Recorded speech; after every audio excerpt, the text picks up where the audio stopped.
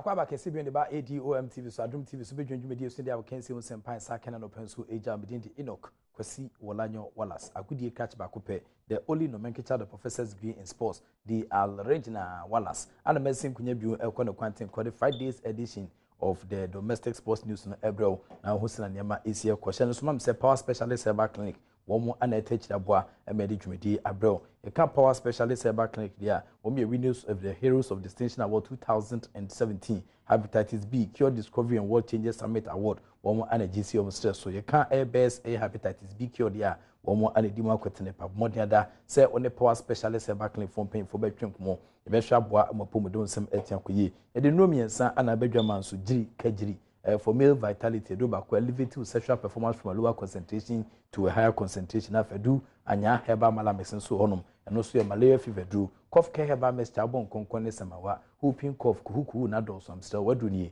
cough care herbal mixture second year and also ebeboam brand kind of me one again ye ben GC bi na fe kuma say esere so share so baby so ho takwade na GST to see the singles washing bay obetia free power specialist herbal clinic 0244 544 422 na one power specialist herbal clinic entwetwe komo yemwa emapomodon sem 18 entoye but the Moses prostate center for pain for the prostate cure herbal tiaba bobia no pa awia ene anwumre ebetia boa se prostate enlargement na se ne cancer na etetewa prostate cure herbal tbd akegiremu ediaba low sperm count how drain fertility sexual weakness na fibroid hypertension diabetes typhoid fever malaria vaginal infection and dental problems awudo afambia bomodian da okomedi Moses for catch betia hwe aboma niema atotoye ediama your all time modern laboratory ma be hwe na your test bia on test ofifire mu odwonsom na afia de bia attitude bia no ya penipum asibre ediama prekope your mammogram for breast screening no for na ba bia atombia ya posana fe kofe koma ne san fa ne tama pefra eno pa ho so dental x-ray betwa se ne saman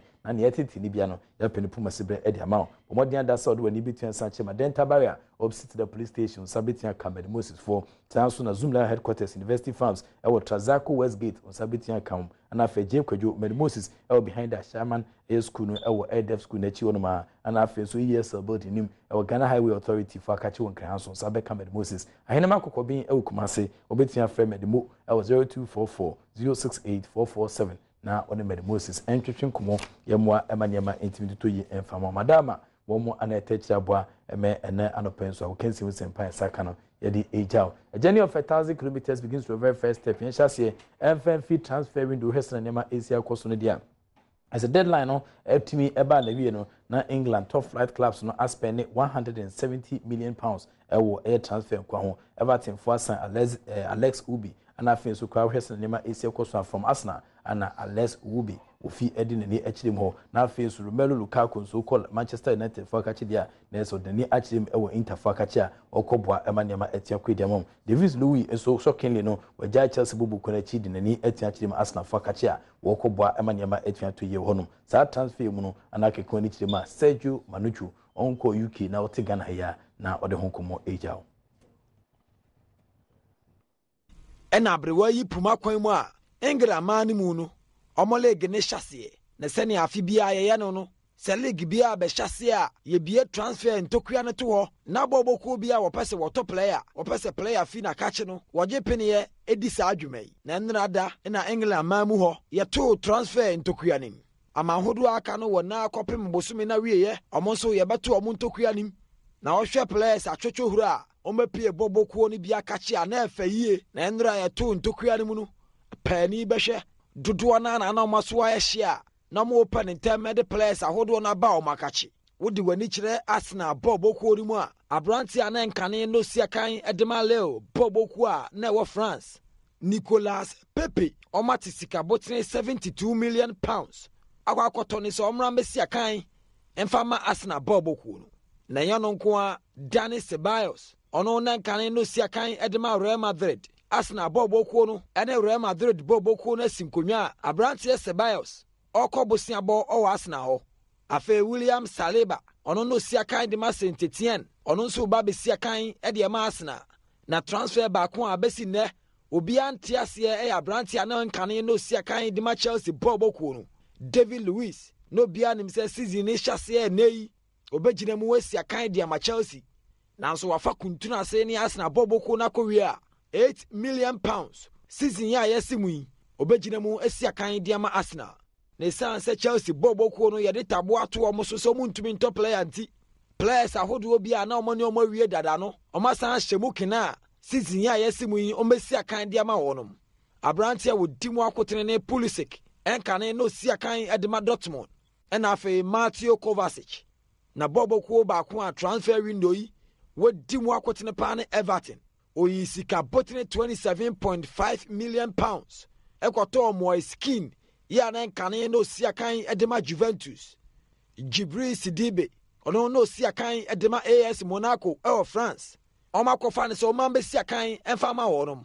na kwanya Nigeria ni de share Alex Iwobi Everton for fa so kofa ne fi Arsenal no omo di agudie na chi nyina ntiase 40 million pounds ene Alex Iwobi ofri Arsenal wo ba be si akan e de ma Everton na wodi wani kire Liverpool bobo ko ni mu a oman sheda antop players akese e transfer window we mu goalkeeper na nkane no si akan de ma West Ham Adrian Liverpool for ne na wie afi yakwada kuma na nkane no si akan de ma Fulham bobo ko Elliot Harvey ono nso ba be si akan de ma Liverpool no bia nim se Pep Guardiola ne Manchester City de afi etwa mu no league a woje ya no one top player bia na ma be si akan fa Man City nanso ye da sore ya Abranti anankane no si akan de ma Atletico Madrid Rodrigo Manchester City bobo ko ni na wie afi Cancelo enkane no si akan de ma Juventus bobo ko ono nso afi mu wo ba be gire mu si akan ano odene e de ma Manchester City bobo ko na bobo ko ba ko transfer window yi no mani abere so meto players ahodo aba be si akan de ma omo no e Manchester United na mpedifo de omani tutu fom no Abranti anankane no si akan de ma Crystal Palace Aaron Wan-Bissaka Manchester United bobo ko ni na wie afewi asimu nyina defender ne bo odene enkane no si akan de ma Leicester City bobo ko no Harry Maguire 80 million pounds and Manchester United epeja sika puduo ekofa Abranti ya wo bejire kire wo bunua edema Man United bobo ko no afe Mauricio Pochettino ene ne Tottenham Hotspur omunya Champions League final ekoye wa afia yetwa mu no bobo ko wura Daniel Levy say obeto players ahodo ediama bobo ko no enesanti we 25 million pounds akwakofa nkane Abranti no sia kan edema Fulham Ryan Sessegnon eno anso wa Giovanni Lo Celso Robertis Abranti yi wachipini a wo besia kan ediama Tottenham Hotspur na de twato ene Abranti anankane no sia kan edema Olympic Lyon 62.8 million pounds Tottenham Hotspur bobo ko na tiska botini akwakofa Abranti ya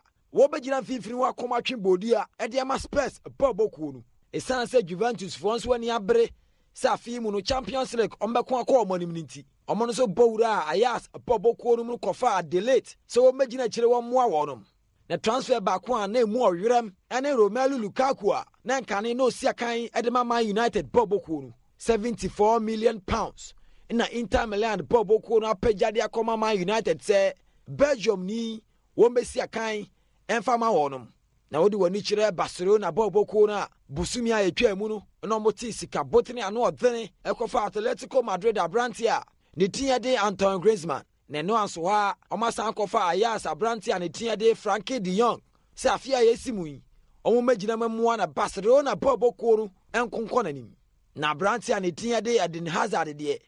enkane ana osia kan edema Chelsea bobo ko no o se na ne dai so no se obesia kan ediama Real Madrid 88.5 million pounds Real Madrid for this kaputini akoma Chelsea for Hazard wo ma mesia kan emfama Real Madrid bobo ko no na Abranti a ne tinya de Kevin Boateng de e ka players amachima bobo ko bebre na mu a Abranti yi wo ka ho wa free Sassuolo bobo ko na kache akopie mu Fiorentina na Jordan Ayew de obabosiabo Crystal Palace akache bobo ko no ne natenase asensan contract ya no odren a afia yesimu yi Crystal Palace aji Jordan Ayew atumu ya wo besia kan ede ama wonom na Black Stars sanhene Andrew Dede Ayew de oda so aye Swansea City bobo ko ne player na ye huhu se wo baji pini atena championship nim esia kan de ama Swansea ana se odena ni be kire ba bi fufuro de besi bia no ye de hunsem eba abadan Ghana fo Sergio Manucho, the revolving and oscillating reporter, and the transfer window, send a Yama Asia Koy and run at the Zoom. No, what didn't you know? Say, come on. Yantin Tom or Ghana Football Association, Trinity Offense, GF for Catchidia, send us mum send run at the Zoom, and your Kai Jagumping for now, Semantan Personal. One more Eden Kratai Ebetuja, and the Albanese say Western Mexico saw a notice of meeting of an extraordinary section of the Congress of the Ghana Football Association. And paying for Echo 2 Article 2351. Now Article 2351 Mudia, there's a for Makuma Kubes do 14 days, and I can see it with my Congress members and Sana Pemno, yet the Air Congress Nature Pem so Sana Pem Fashe date in the Edwada 19th of August 2019. It if it's Abri and as a Fianra, Equapem Edwada no Sana Omode 19th of August date in to January. Now HSA just 11 days, internet a bridge of Omakasa, or more articles are Omukutuya, and Onam so made fair Congress. Nemo Congress agenda no accreditation Besha said on Tribrim, nothing paying for the Ruka Pem Subes on Crumbrim, nothing a non Crumble Pound Sima Edua, and also Western Shenisqua, verification for the notification and composition of the Congress comply with the provision of the GFA status. Address ABF Ghana Football Association President Waba, adoption of the status no severe, now for adoption of the GFA regulations on elections, winning shares on Kukra, Yamia Doman paying for HSA between Sambaso, okay, Kwani Chimudia, Ura Alexa Santia, acting General Secretary, Nafi Distribution, Elcode Normalization Committee, Omankasansa, Kasankra Tebi, Regional Football Association Fonsaka, Premier League Fonso Saka, Division 1 for Anafenso, Constituent Bodies, no, Women and Setting Kankra Tebi, Omosha Nimson, Yamia Doma, Sena paying for dates in the Dreader, 19th of August 2019. One more a day air Congress, a bit Sapem, so we a extraordinary Congress, na paying for every say, Yamia Doma, a bit Santu Janimum, or Article 2551 a year. There's a case among 14 days notice, but just 11 days into Huma or Mancasa Momrano, and Asomatua from Yamiadrum, Yako Congress, a rehearsal and Bisia Co Elhonum. Yamra Africa A Games 2019 Senation is Team Ghana at the Nipa 139 and the Equaco PM or Morocco in Kurabatin. Chef Binichon at the massage with the Richmond Kwaku. Now, the Como Etienne said Jadia Fast Sanchez Nukun, or breakdown of Air Ghana contingent Air Conadia, 14 disciplines near the co 91 athletes, now 29 coaches, and then 19 officials, and the BTN PML stage with the a total of 139. Reverend Richmond Kwaku, Chef de Mission, what in the Como Agile. The number of athletes and officials who are representing Ghana in the 12th African Games are as follows. Athletes, 91. Coaches, 29. Management team, 19. So the total will be 139. This is the total number of athletes and officials that will be departing for the 12th African Games. Let me state that the number of officials who will be accompanying the 91 athletes was determined by the team size calculator, which was based on the number of finalists of athletes who will be participating in the Games. The final list of all athletes and officials who will be traveling as part of Team Ghana to the Games has been approved by the Ministry of Youth and Sports on the advice of the International Games and Competitions Committee before the visa application process. But the kits are ready for distribution to all athletes. And this time they're going to get their kits here before they depart to the Games. Orientation and code of conduct. Orientation has been conducted for all athletes and officials attending the Games over the weekend. And we're made to sign the code of conduct to ensure that all participants attending the Games will conduct themselves as good sportsmen and women, as well as good ambassadors of Ghana. Team Ghana is expected to depart to Morocco by the 16th of August 2019. However, the first batch, which includes football, beach volley, and judo, will depart by the 13th of August due to their early competition schedule. Reverend Richmond Kwaku and a chef de mission at the Ghana contingent of Moko African Games 2019. They are called Director General of the National Sports Authority, Peter Chumesi, or a biochemist, and the National Sports Authority, Ewa, and also Eden Nkuma, Equator, a fast trip.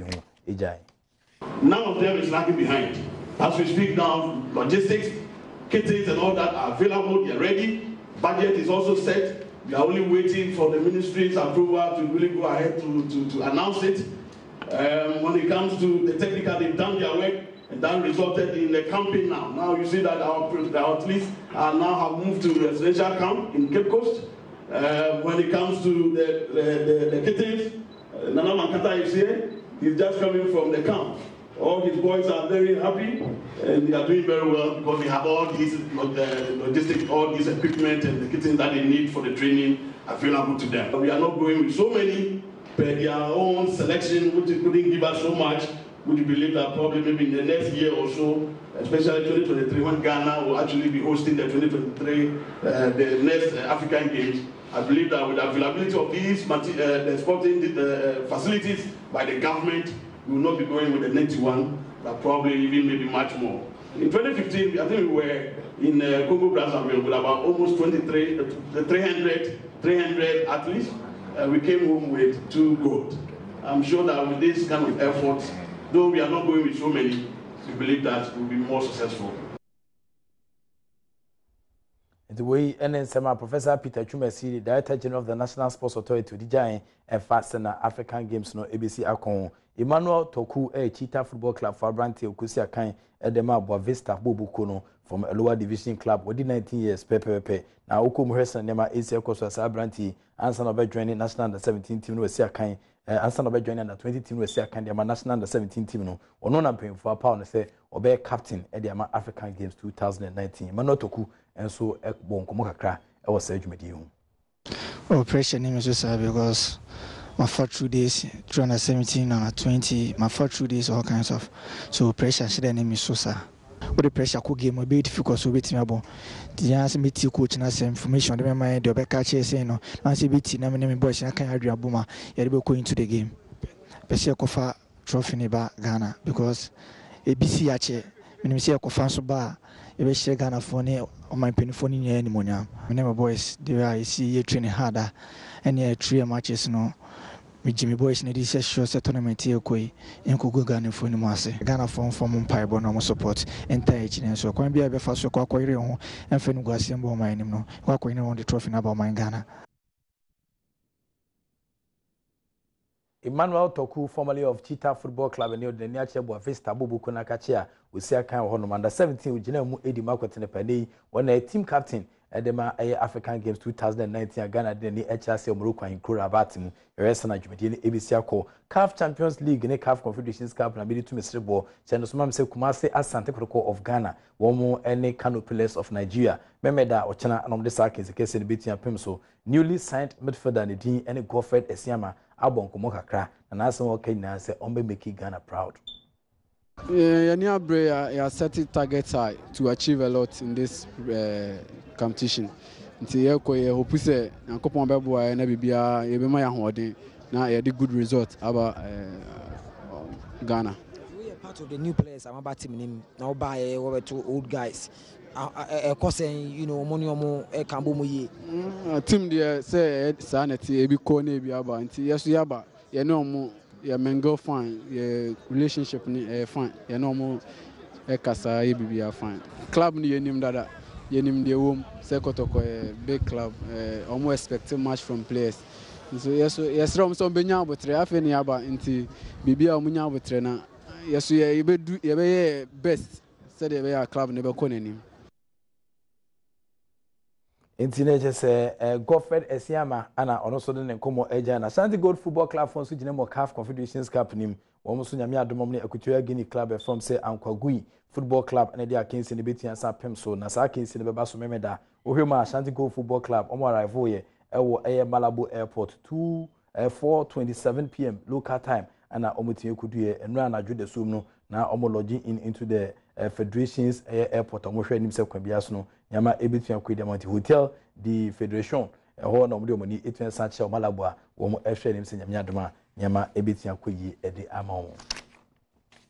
wesu ne gina na yede ene so som no atimi asi hye no so mame se eye Medmoses from pain fadama woman na etechira bo amedi side medi kesi etime jawo ye ka Medmoses a om de postakio hebati ababu bia no pa awia ene anwumre betia bo amapom don sem etia kuyi ultra modern laboratory honoma and also ohwe sene ne masi ko so a betini ahwe dwunso mu unteso mu fifiri me ade bia titu bia no apeni puma sibredi ama prekope your mammogram for breast screening ana afie so kwa dental x-ray no me pacho modern da bra Moses Akachi adenta baya opposite the police station Sabeka Zoomline headquarters University Farms Tazako Westgate nso ye ho eje kwadwo Moses behind the ADF school wa Sherman ana afie so kwa na air ministry building nim AES dan mu pe okuma Ghana Highway Authority for Akachi on sabiti akoma henma kokobin okuma se obeti afre Moses 0244 068447 na oni medemu ya ntwetwe enkomo power specialist back clinic for so their best stream one more and ewini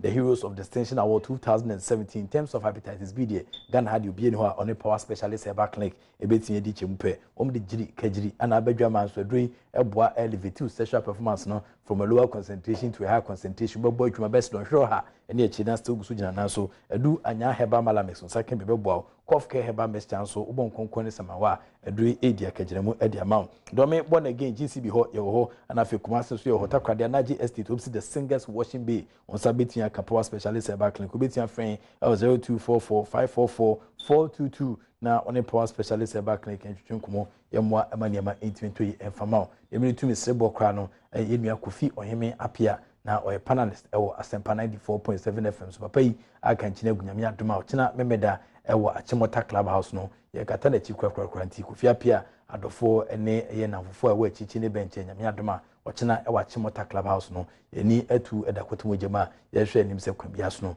ebetimi ede kofi apia na ye yo no etia pem so hard working Sergio Manuchu na dama ono ane tintim sem ligu krata so jame senior most logo so ane Mike mi say kama ana Mr. Jatan so ha ono so ebo adu ni 8 sanche ma Papa Franco ana fe Woberg ampedu na dama ono the director show bedu sampempen so me the Enoch Kwesi Wolanyo Wallace agudi catch back up the only nomenclature the professor's degree in sports the original Wallace and I'm Jinamudi of course evidence based presentation it